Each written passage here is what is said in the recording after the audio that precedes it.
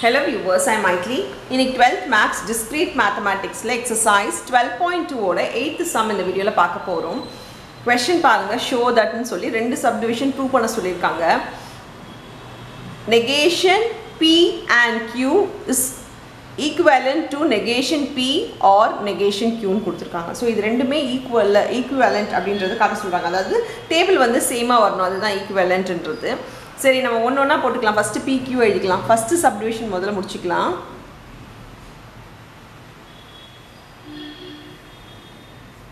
நான் PQ எழுதிக்கிறேன். PQ பாருங்க, 2T 2F எழுதிக்கோங்க. Qக்கு TF TFன்னு எழுதிக்கோங்க. ஃபர்ஸ்ட் என்ன கொடுத்திருக்காங்கன்னா ரெண்டுத்துக்கும் உள்ள and கொடுத்திருக்காங்க. அப்ப and முதல்ல பண்ணிக்கலாம்.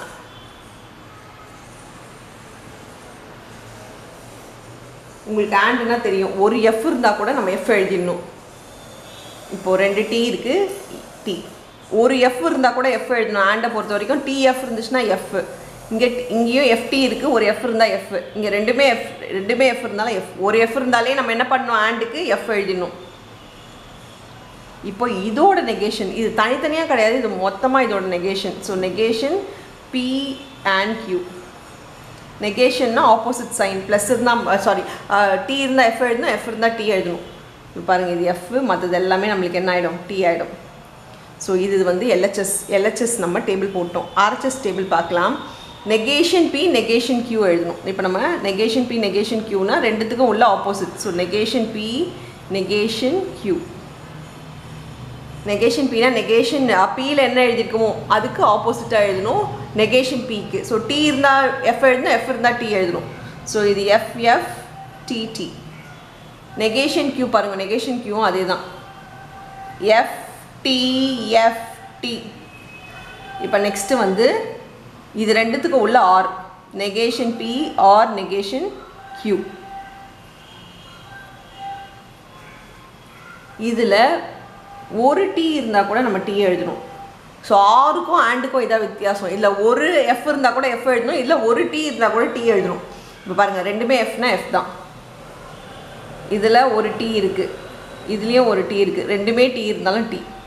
இப்போ இந்த ரெண்டு டேபிளும் பாருங்களேன், உங்களுக்கு இது வந்து நான் சும்மா போடுறேன் உங்களுக்கு புரியணுன்றதுக்காக. ஸோ இதுதான் நம்மளோட LHS, இதுதான் நம்மளோட RHS. இங்கே பாருங்கள், FF மீதி மூணுமே T, இங்கேயும் மூணுமே நம்மளுக்கு T வந்துச்சு. ஸோ இதுலேருந்து என்ன தெரியுதுன்னா, as LHS is equivalent to RHS,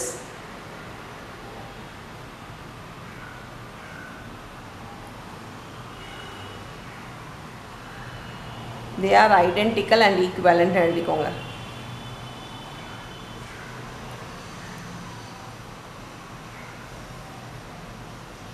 so இது ஐடென்டிக்கலாகவும் இருக்குது, ஈக்குவேலண்ட்டாகவும் இருக்குது.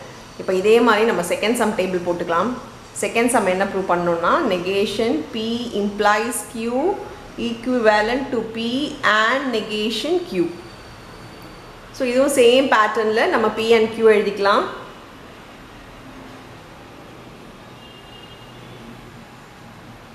PQ, P வந்து 2T 2F TF TF.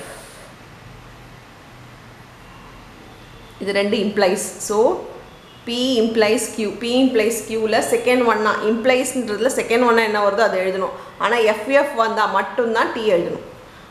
Second ஒன்னா T வருது, இதில் செகண்ட் ஒன்னா F வருது, இதில் செகண்ட் ஒன்னா T வருது. ஆனால் இதில் ரெண்டுமே FF வரதுனால நீங்கள் T தான் எழுதணும். இதுதான் இம்ப்ளைஸ்.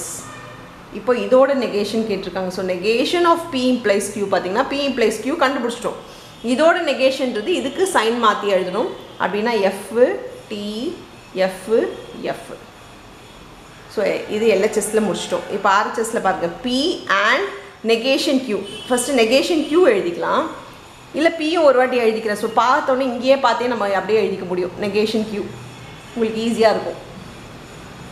P அப்படியே தான் எழுத போகிறேன், அதனால் நான் P அப்படியே எழுதிக்கிறேன், TTFF. நெகேஷன் Q பார்த்தீங்கன்னா Q என்ன இருக்கோ அதுக்கு ஆப்போசிட்டாக எழுதணும். T இருந்தால் F, F இருந்தால் T. அப்படி பார்த்தா இது F, இங்கே T, இங்கே F, இங்கே T. இது ரெண்டுத்துக்கு உள்ள ஆண்ட்னா சொல்லியிருக்கேன், ஒரு F வந்தால் கூட நம்ம F எழுதணுன்றது. ஸோ இப்போ பாருங்கள், P and negation q. ஒரு f வந்தால் கூட f. ஸோ f இது ரெண்டுமே t தான், இது ரெண்டுமே fனால f, இது ஒரு f வந்திருக்கு f. இப்போ இது ரெண்டும் பாருங்கள், ரெண்டுமே சேமாக இருக்கா? டேபிள் எல்லாமே சேமாக இருக்கா? ft ff இருக்குது, இங்கே ft ff இருக்குது. ஸோ ரெண்டுமே சேமாக இருக்கிறதுனால therefore they are identical and equivalent அப்படின்னு சொல்லி நம்ம எழுதிடலாம். ஸோ ரெண்டுமே நம்ம ப்ரூவ் பண்ணிட்டோம். அவ்வளோதான் இந்த சம். தேங்க்யூ.